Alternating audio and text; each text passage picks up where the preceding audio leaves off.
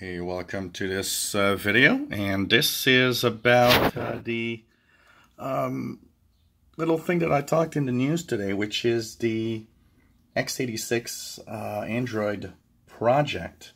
So if you want to turn a PC into a Android machine, well, look at this. I've got my 17-inch Toshiba laptop running Android. So you could see here the versions of Android 8.1 and everything. It actually works really well, and it is working right now with this USB thumb drive. And yes, Mr. Cat is right here wanting some attention. So the USB thumb drive has the system. What's cool is that you can run Android. It's a little bit like a Linux distro.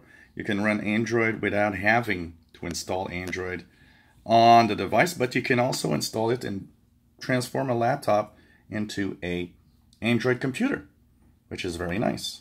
So actually been having a lot of fun, and really cool. Here's the store, and this is actually a lot of fun, and I've been really enjoying. So here's the desktop. This is like a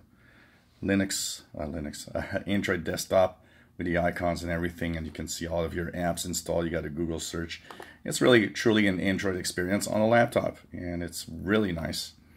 So this is pretty cool actually, and it's actually running really fast. I thought I might install it, but now that it works so well just using the USB thumb drive, I'll actually be using it as such on this laptop. So I'll just keep, a thumb drive. It requires very little space.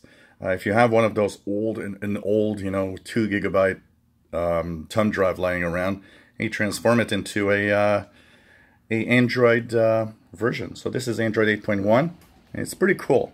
So it's going to be really a lot of fun to check out, and I'm going to play more with this today. I'll post the link of where you can get this Android version. I took Rufus to actually put it on a USB stick, but you can also burn it on a DVD if you wish.